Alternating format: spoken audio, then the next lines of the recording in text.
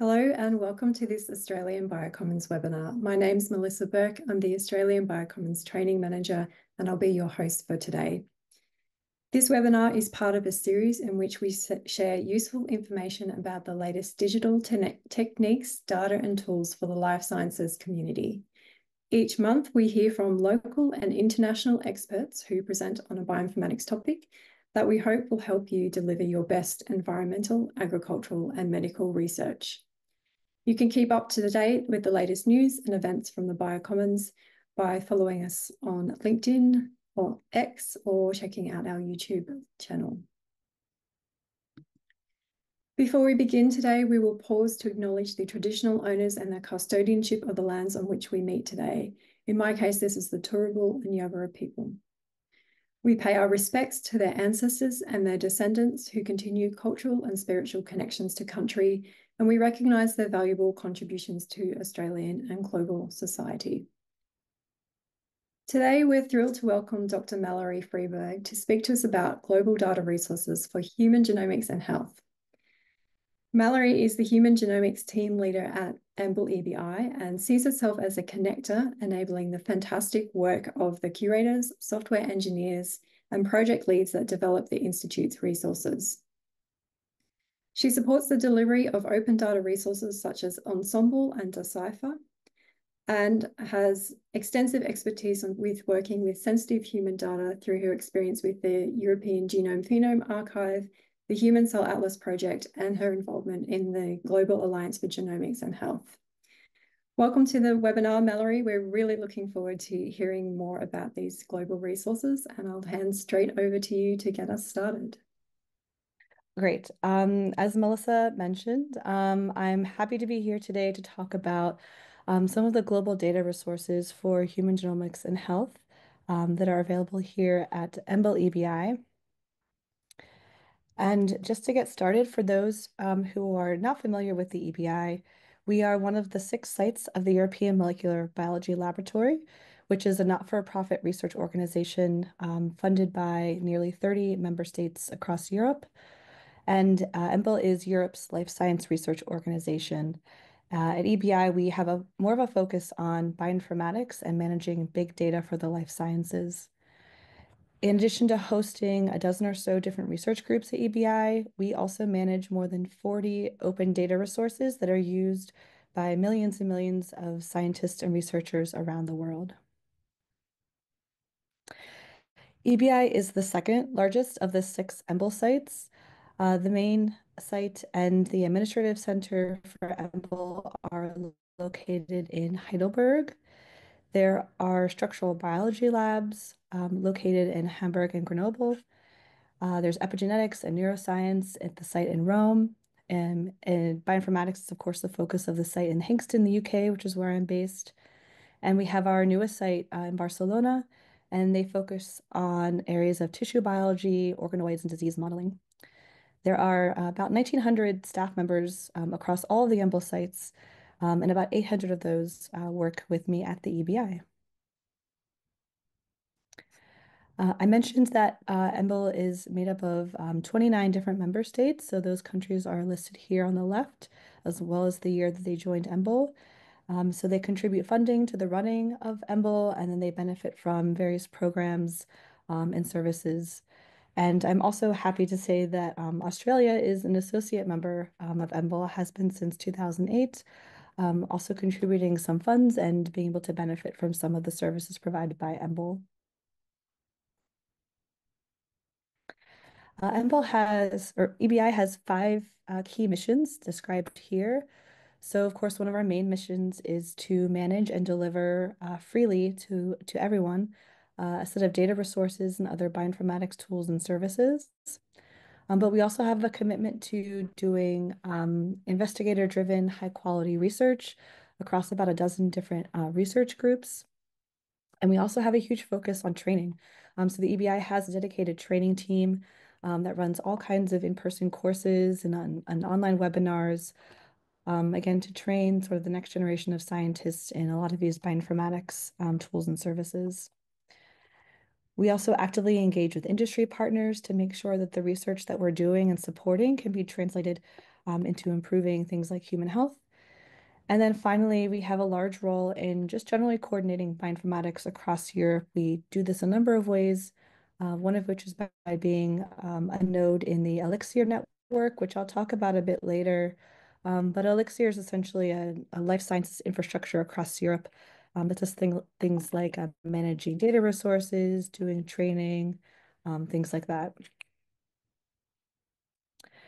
So here is an overview of all of the resources, over 40 of them that are available at EBI, and they're divided along different themes. So I'm not going to read through them all, but even just looking at some of these, you probably recognize one or two resources that you've used in your research or in your work. And today I'm going to highlight and focus on four of these in the context of human genomics at EBI. So I'll start with the first one, which is Ensembl. So I'm sure many of you have probably been to or familiar with the Ensembl genome browser. This is a screenshot of the main website where you can find information about vertebrate genomes. But I'll also call out specifically, we're in the middle of a project to revamp the entire Ensembl genome browser. So you're more than welcome to go here. This is beta.ensembl.org is where you can find the site. It doesn't have all the full functionality yet, still in beta, but you're welcome to check it out, do your normal activities, and provide feedback. There's our surveys that are going out around all the time to help improve the beta site for next release. So you're very welcome to check that out. But stepping back a bit, what exactly is Ensembl and what does the genome browser do?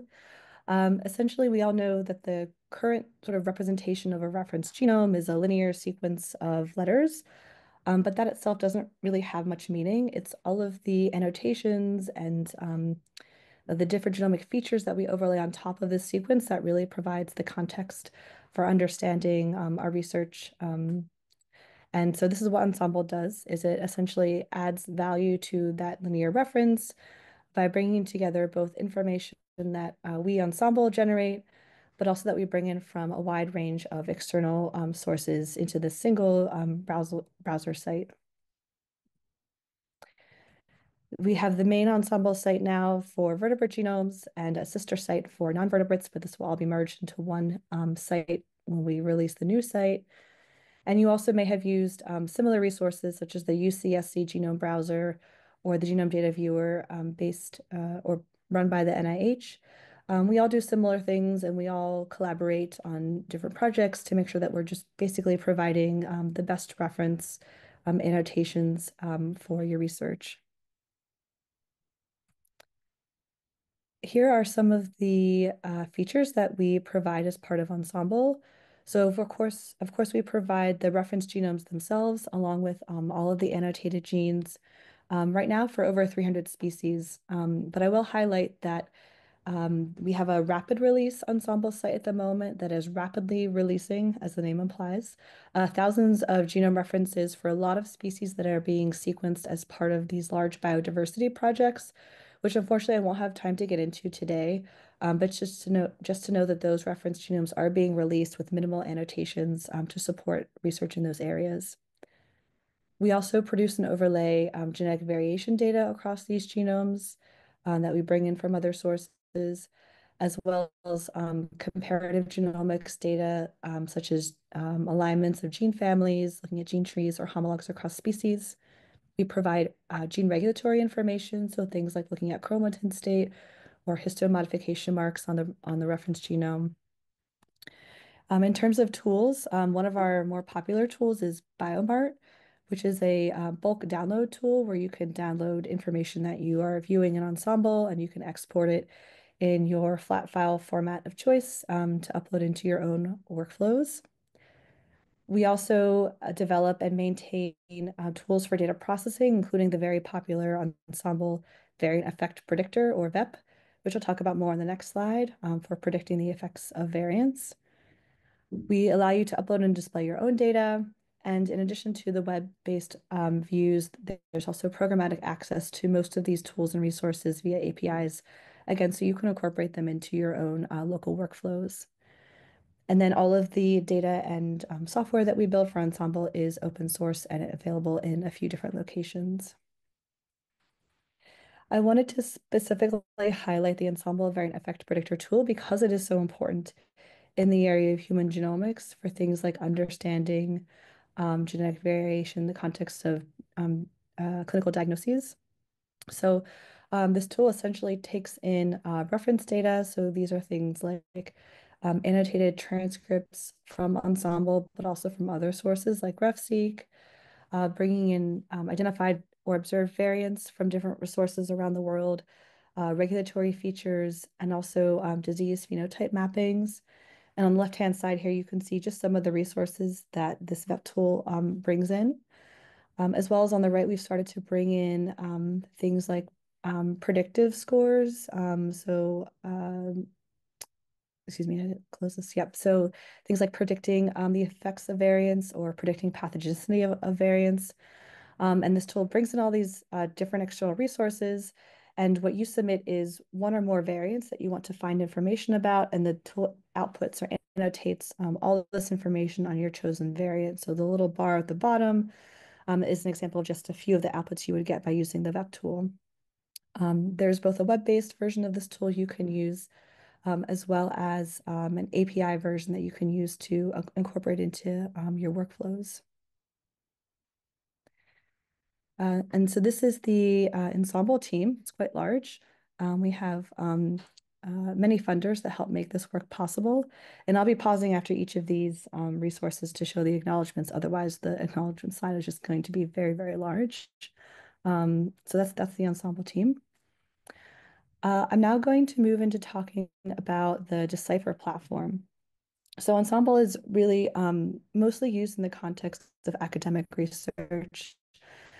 But the DECIPHER platform is unique in that it's a web-based platform that helps clinicians and clinical research teams to understand variants and assess pathogenicity, and also allows the limited sharing of patient data to help in the diagnostic journey for patients. And it does this by integrating both genetic and phenotypic data to provide the genomic context around a variant and helping to understand the consequence of that variant on the patient's health and disease. This is a screenshot of the main web page, so you can get there by going to deciphergenomics.org. And DECIPHER is actually celebrating its being around for 20 years this year. And the initial need for DECIPHER arose by the fact that when patients go into a clinic to try to get a diagnosis, often part of that journey is having a genetic test done. So this can be a genetic panel, or more recently, getting things like whole exome or whole genome sequencing done. And this is done in clinical genetics laboratories, which are spread out across the world. This is just a sort of a representation of that. But that data tends to stay in those clinical labs and only shared with the clinician as part of the diagnostic journey. But there's actually value in sharing that information in a very safe setting. And this is especially true for the rare disease case where a clinician may only see a particular patient with a rare disease once in their lifetime. But if they know that a patient with that same disease is being seen by another clinician, they can share knowledge and potentially help with the treatment or management of that disease. So the DECIPHER platform was set up to provide a safe way to share these limited variants and phenotypic information in order to help with the diagnosis. And similar to Ensembl bringing in a lot of additional value for the reference genome, DECIPHER also brings in additional reference information to help with the understanding of those variants. And there are similar initiatives around the world that are doing things like DECIPHER is doing. And it was recognized that there was be power in connecting these resources up in a network to further enable the sharing of patient information or sharing information to enable patient matching. And so there was a project set up called the Matchmaker Exchange, which connected these resources in a network. And this is also, Matchmaker Exchange is a driver project for something called the Global Alliance for Genomics and Health, or G4GH. There's a little sort of badge in the corner. I will talk a bit more about this later, but in short, this is a global initiative which is driving the development and adoption of both data and technical standards, as well as policies to enable the integration of genomic data into medicine and healthcare practice. And so this is a matchmaker exchange is dedicated to ensuring that these standards get developed and implemented. And I'll speak a bit more about this later as well. There's just some numbers here about what kind of data are in the DECIPHER platform. But I wanted to highlight on the right the fact that there are over 320 different depositing centers across the globe, actually within 45 different countries, that have clinicians who are actively depositing some of their patient data into the platform to enable those connections. And in fact, the lines you see on the graph in the middle, or sorry, the map in the middle, the darker colored countries are ones with these depositing centers, these clinical genetics laboratories. The lines are showing where connections are being made between two different clinicians who have deposited information for two different patients in the platform that have matched on the genes that are affected and as part of these clinical genetics tests and have similar phenotypes. And the clinicians are contacting each other to learn more about their cases to help provide better patient care. And so DECIPHER is not only enabling a clinician to understand their variant better, but is also enabling these connections to be made, which is pretty cool. So what does DECIPHER actually show? There's a lot in the platform, so if you're interested at all in it, I highly recommend checking out the website, but I'll just cover a few things that the DECIPHER platform shows.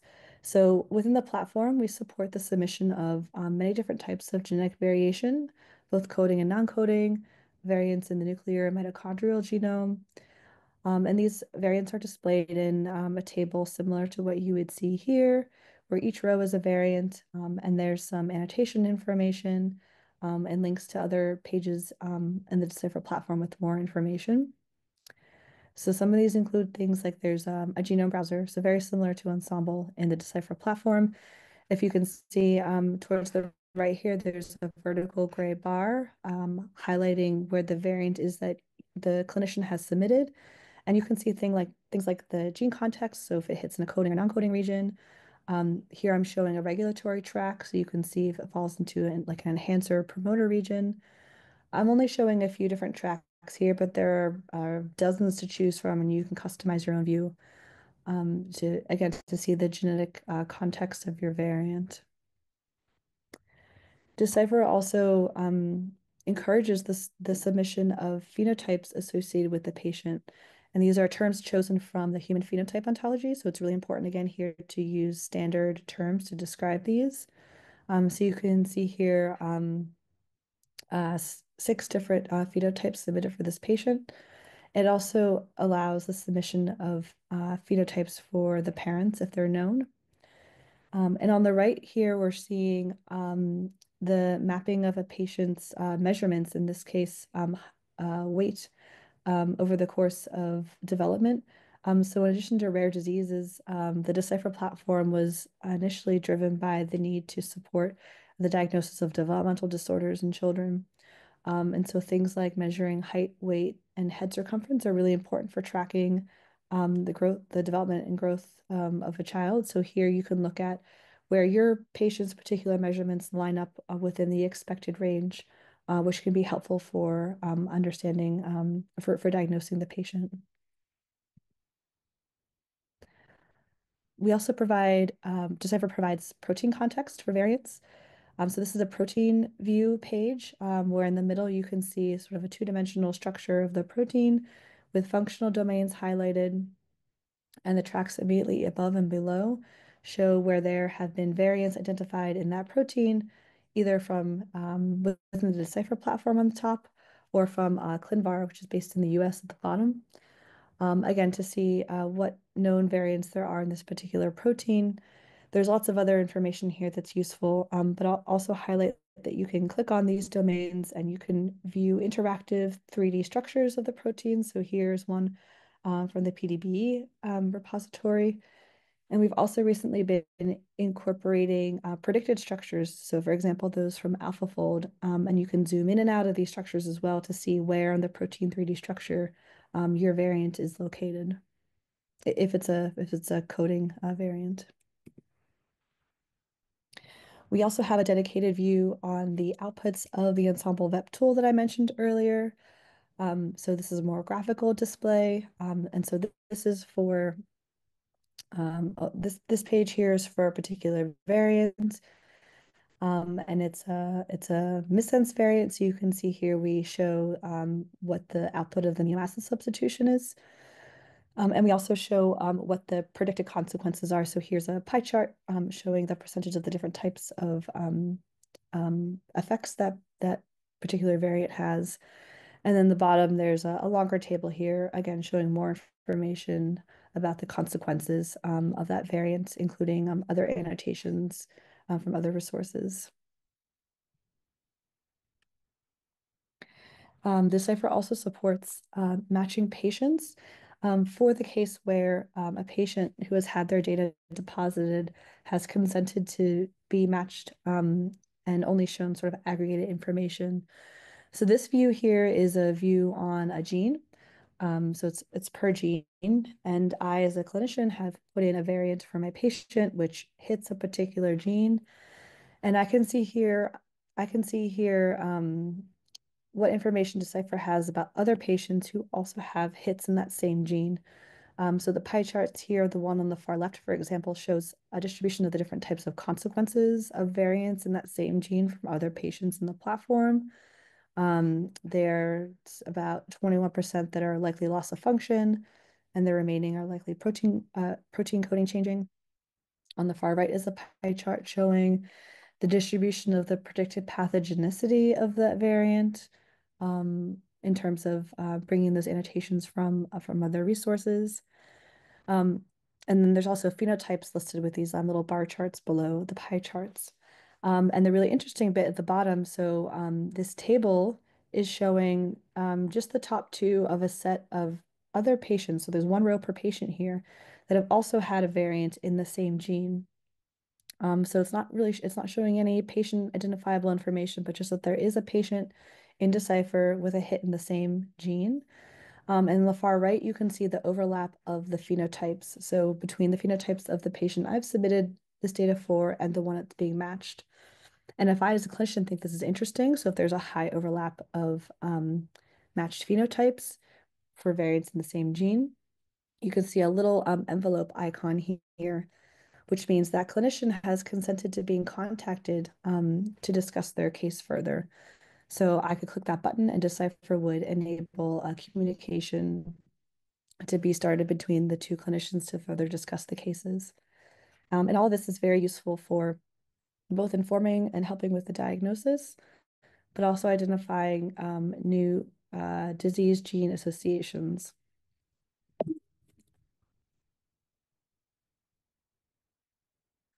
So I've shown a lot of genetic and phenotypic and protein information here, but DECIPHER also helps with linking to external resources to support disease management. So I'll just highlight here links for, again, this is a gene page, and it's linking out to these ClinGen clinical actionability reports. These are curated reports of known gene disease links and information about the outcomes of interventions for those gene disease links. So again, a clinician can come here if they're looking for a starting point for information about how to treat their patient. So far, I hoped I've showed you just a bit how we can take genomic data and actually start to use that to help inform the diagnosis of patients by integrating phenotypic and genotypic information, looking at these in the context of amino acid and protein changes, enabling the matching of patients both within DECIPHER, but also through the Matchmaker Exchange program. And I didn't show it, but we also linked to a lot of literature at different points of the platform. And we've also recently been linking to functional study data, which can also be useful to inform the effect of variants. And finally, we can link out to additional resources to help with patient management. So this is the amazing DECIPHER team, both the leadership team and the core team managing the resource. And I'd also like to shout out to the patients and families who have enabled their or allowed their data to be shared in the platform, which really is what's adding value there. So the third platform that I wanted to mention was the European Genome Phenome Archive. So far I've talked about an open resource, Ensembl, a resource that shares limited information, DECIPHER, but we also know that there's lots of programs being started to do whole genome sequencing on large populations. And when we talk about things like whole genome data, there's more of a potential here if this data are exposed to be harmful for an individual. But as humans, we all have the right to protect our personal data and mitigate these risks. And governments have also recognized this right and have codified this by passing different legislation that puts these data protection rights into law. So the EU's General Data Protection Regulation is one good example of this. And in the US, they have HIPAA as well. But of course, protecting the data, meaning it's not shared openly, does inhibit its reuse and inhibit the potential value it has to secondary research purposes. So we really want a way to be able to balance both the need to protect individuals' data, but also maximize the value of these research outputs.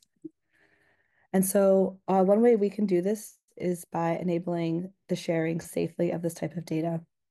And the European Genome Phenome Archive, or the EGA, does this by serving as a permanent archive for sharing this personally identifiable genetic, phenotypic, and clinical data that has been generated for the purposes of research projects and in the context of research-focused healthcare systems. So the EGA was launched at EBI in 2008. And in 2013, we entered into a formal collaboration with our colleagues at the Center for Genomic Regulation in Barcelona, Spain, to co-manage the resource. The EGA is also a G4H driver project. There's that badge again. And we are also, the EGA is also noted as a core data resource for Elixir. Here's the main webpage, and you can reach it by going to ega-archive.org. I'll briefly review the EGA data access model, which is important because it's a controlled access resource. So it starts off by a researcher having generated human data that needs to be restricted in who it can be shared with. And so they produce this data, they perhaps write a paper, and they want to submit the paper, so they need to submit their data to a repository to make it shareable. So they reach out to the EGA and they sign a data processing agreement with the EGA, which outlines the roles and responsibility of the EGA as a processor, which means they act on behalf of the data owners to only share the data with the individuals that the data owners say it can be shared with. Then another scientist comes along, finds the data set in a publication. The data set looks interesting. They want to access it to use it for their own research. So then they contact not the EGA, because the EGA doesn't control access, but they contact the data, well, it's called a data controller in GDPR terms, the data owner. And this is often a committee of people called a data access committee who make decisions on whether a researcher can use the data for the purposes they want to use it for. And if they agree that they can use the data, a data access agreement is signed between the researcher and the DAC. The DAC informs the EGA that they approve this researcher for access to this particular data, and then the EGA enables that data to be downloaded by the researcher. To date, the EGA contains over 20 petabytes of data. On the left-hand side is showing the number of studies published with EGA data over time. These are non-cumulative graphs, so you can see there continues to be more and more data sets published at the EGA, which is great. And then as an indicator of the impact, on the right-hand side, you can see a graph of the number of publications citing already published EGA data. So these are groups that have found data in EGA, have gotten access, and reused it for their own research. And this number also continues to grow year over year, which is really great to see. Although the EGA is managed, teams in the UK and Spain, it actually has a global community of users. So on the right, you can see a distribution by country of researchers who are submitting their data to the EGA to enable its reuse. And on the left, a distribution of people requesting data from the EGA to use for their work. Although the US and the UK are sort of the two bigger players by number of people, if you read through the list, you'll see countries represented from all over the world, including Australia, who are also in the top of both of these lists, which is very nice. To date, a lot of the studies that have been published in the EGA have been sort of like single research studies. But of course, we're seeing a growth in the number of nationally funded and driven genomic sequencing projects. Um, so sequencing hundreds of thousands or millions of citizens in different regions to develop things like biobanks. So you might have heard of the UK Biobank or the Estonia Biobank. And many of these programs, well, actually, over a third of them, 37%, are doing this sort of sequencing in the context of wanting to drive personalized or precision medicine. So, specifically using these data in a healthcare context. And nearly all of them have identified this personalized medicine as a potential use case in the future. And with the data being generated in more of a healthcare context, there do come with that more restrictions on how and where the data can be shared. Oftentimes, or in some of these countries, the data can't actually leave the national borders, which again can be a restriction on how the data can be reused. Um, to make sure that the data do remain valuable, there have been some initiatives set up. For example, in Europe, the 1+Million Genomes Initiative to set a vision and a way forward to enable the global sharing of these large data studies. And so the 1+Million Genomes Initiative specifically is aimed at setting up infrastructure to allow this genomics data to be shared, not just across Europe, but globally. And also with the corresponding clinical data, again, driving towards this idea of supporting personalized medicine. And in fact, the EGA had been thinking about this before the 1+Million Genomes Initiative started, and identifying a way to federate the services that we provide, again, to enable the discovery and access to human data, not just within Europe, but globally, while respecting these national data protection regulations, which were starting to be established. And ultimately, this is all towards the same goal of accelerating both disease research, but also using this data, using this genomics data to understand and improve human health. So in 2022, the Federated EGA collaboration was officially launched with the signing of collaboration agreements between what we now call the Central EGA, which are those sites in the UK and Spain, and 5 national EGA nodes set up in Spain, Germany, Finland, Norway, and Sweden. And they agreed to set up a network whereby data would be deposited locally by researchers in their own countries to archives in those countries, but there would be a sharing of public metadata between all the nodes to enable one way to discover data across all the nodes, and then you would go to that node to access the data. So this is what Federated EGA looks like to date. You can see the map on the right, which is zoomed in on Europe. It has the 2 central nodes in the UK and Spain. And the darker colored countries are those that have signed up and are a part of the Federated EGA network. And the countries with the little blue discs already have data deposited in their nodes country, which then can be discovered across the entire network. And you'll also see that the little Elixir logo is located next to some of these nodes. So there's a really strong partnership between Elixir, the life sciences infrastructure across Europe, and setting up Federated EGA to support the sharing of data. Although the E in EGA technically stands for European, on the left you'll see a map where there's other countries outside of Europe that are actively engaged in setting up a Federated EGA node. In particular, Canada and Australia are quite far ahead. And this involves setting up both technical infrastructure as well as the governance around how the data can be shared. But EGA is, or Federated EGA is engaged with groups in Latin and South America, as well as Africa at the moment, and looking at getting them on board into the network as well. Underlying all of this work is the need to be able to interoperate, so to talk to each other, not just interoperate with the data across the different nodes, but also the nodes actually talking to each other, their technical infrastructures talking to each other, but also interoperating with other projects popping up across the world that are doing similar things so that all the data can be discovered and accessed by everyone that needs to. And so key to this are making sure that we're all using the same standards, data standards, metadata standards, technical standards, policy standards. And this is one big reason why the Global Alliance came to be, and why it's so important. We actually had a plenary meeting this week, which is another reason why I'm here in Australia this week. This screenshot here just shows just a couple of the standards that are being implemented and driven by the EGA.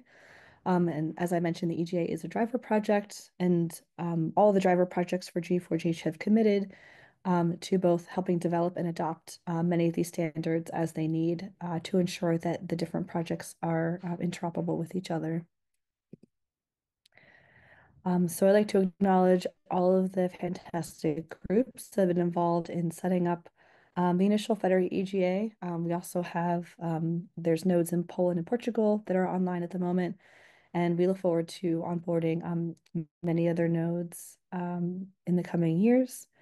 And this is the fantastic team of which I used to be a part, so I'm a little biased, who manage and run the EGA core resource in both the UK and Spain. Okay, one more resource left that I'm going to talk about today.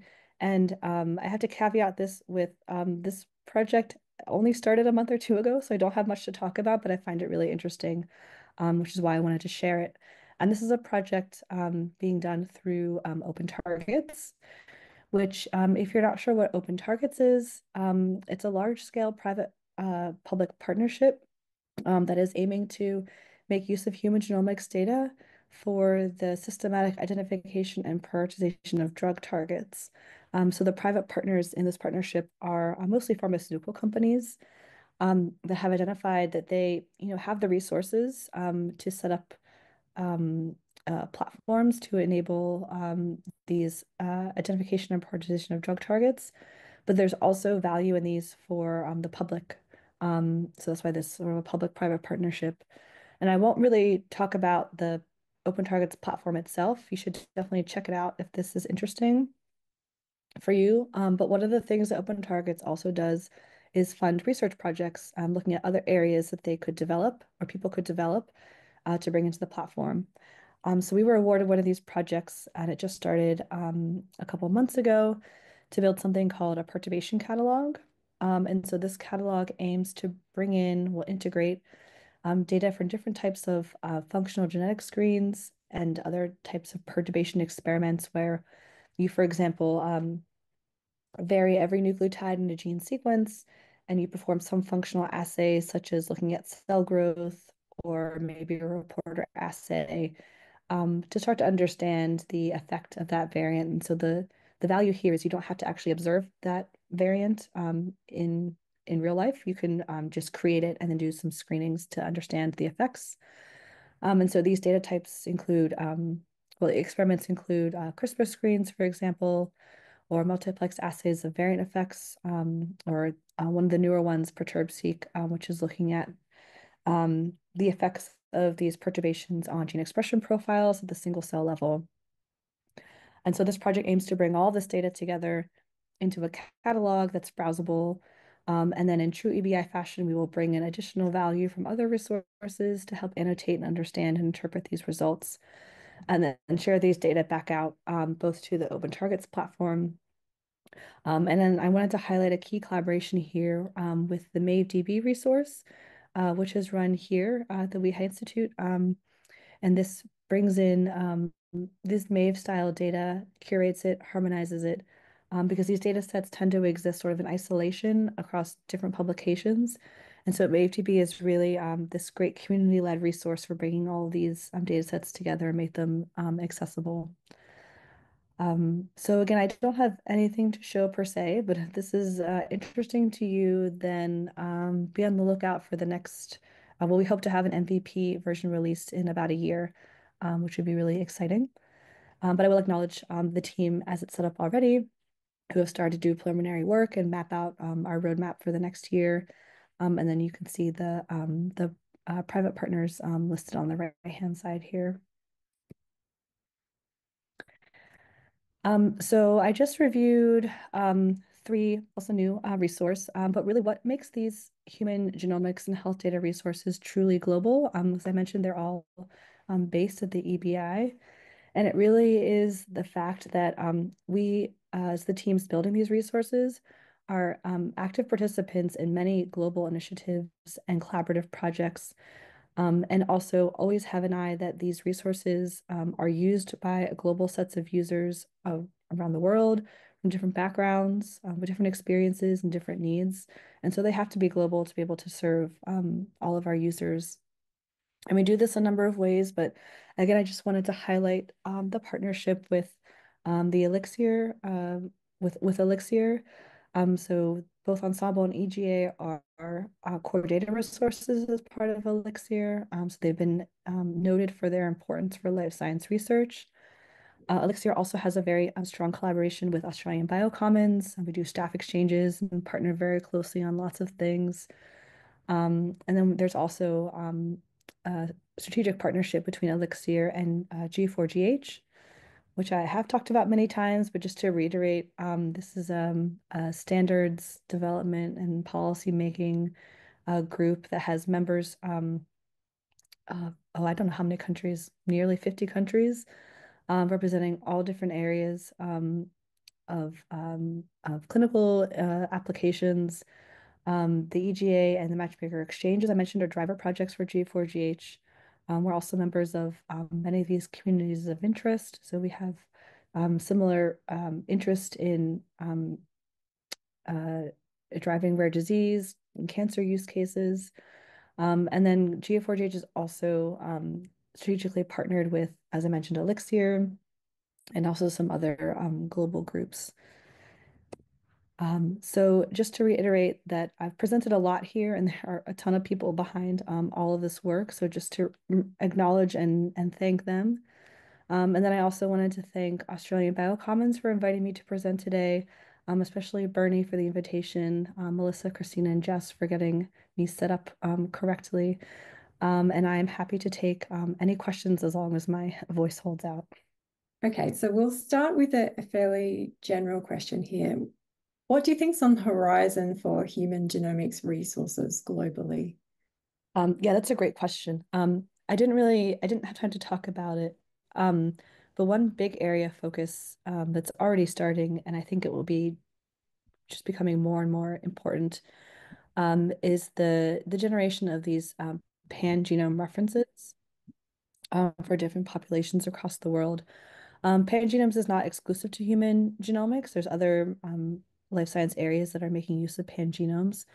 But it really, really is important, especially if we want to talk about the application of genomic science to medicine, because because the current reference has many limitations, one of which is it's mostly made of one individual, and it's not very diverse. And so what we think of as like a normal or a reference genome is really not normal or a good reference for most people in the world.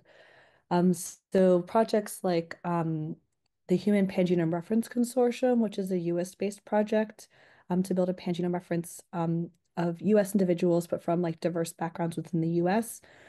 But there's similar pangenome projects happening across the globe. I don't actually have a number of how many there are, but they're really going to be great at creating diverse and inclusive references that can be then used when a particular individual is looking for a diagnosis and they have a particular variant. It's more helpful to look at that variant in the context of a genome that's more representative of their ancestry. So a variant that's rare in one population might actually be common in another, and vice versa. So this is a really interesting area, both in terms of clinical application, but there's lots of bioinformatics development that needs to happen. So how do we represent graph-based pangenomes? How do we adapt our tools to be able to use them? How do we adapt the Ensembl genome browser to display pangenomes is something we're actively working on. So I think this is an area that has very broad interest, and I'm really excited to see sort of where we are maybe 5, 10 years from now. Yeah, that sounds like a really exciting space. It could really change the way that people approach this type of research as well. Oh, definitely. Yeah. You mentioned earlier that the EBI has a big focus on training. Where can people find training on the different resources that you've mentioned today? That's a great question, Melissa. I'm glad you asked because I know you used to be part of Yeah, that team. I'm right applying to that. Um, yeah. Yeah, there is one main EBI training website. It's actually a really great resource. They revamped it maybe a year or two ago, and it contains all back catalog of all of training that has been recorded, training materials that people can follow on their own, sort of like walkthrough guides. And you can also search it. So you can search it for human genomics or human or genomic data or whatever sort of area you want. And you can see recorded webinars. It also, I think, displays future courses that are open for attendance. We still do a good mix of on-site, like full 5-day courses or one-off webinars. So it's a really great resource for finding things that you want to learn more about. And I believe it's also cross-referenced with Elixir has something called the training. I forget what it's called TESS, TESS. It's another training platform, and I think it links out more broadly, not just to EBI, but training across Elixir that's available for a topic that you want. So that's another resource I would recommend checking out. Okay, so I think we will leave it there for today. Thank you so much, Mallory, for sharing your time with us and telling us about a variety of different resources that are available at the EBI and globally for human genomics research. So as I mentioned at the beginning, this is just part of a series of different training events that we offer. You can find out more about these on the Biocommons website or through our social media channels. And generally, you can keep up to date with the things that we've been up to and what's happening around Australia by subscribing to our newsletter. Thank you again, Mallory, for joining us today. I will finish by acknowledging that Australian Biocommons is enabled by NCRIS via BiPlatforms Australia funding. Thanks everyone for joining us. We hope you enjoyed the webinar and we will see you again soon. Until then, goodbye for now and enjoy your weekend.